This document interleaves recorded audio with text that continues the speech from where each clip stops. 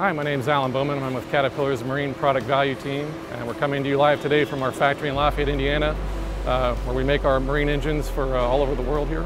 What are the top 3 reasons that SCR is the preferred solution versus EGR in the marine space? So the first one is the engine's efficiency. So using SCR allows us to optimize the engine for its best fuel efficiency, which also happens to produce the most NOx.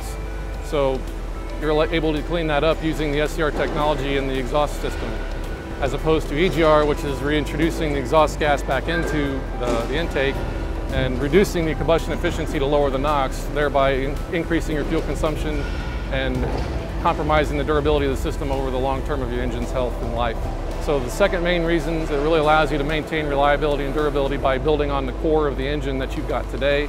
We're not introducing new complex solutions and technologies like valving, complex air systems, high pressure fuel injection, so you're really building on the core of the engine that we have today and maintaining what you've been able to leverage over many years with the reliable performance of the core engine. The final thing I'd say for SCR's benefit is it's really about safety. So at the end of the day, you want to be able to count on your engines for power when you need it, and with the SCR system, if there's any, in the event of any unlikely issue with the SCR system, your engine is not compromised in its ability to make power. You still have full capability to make power in an emergency situation to get the job done in a safe manner and continue on. So whereas with an EGR solution, your potential to make power could be compromised with a failure of that system.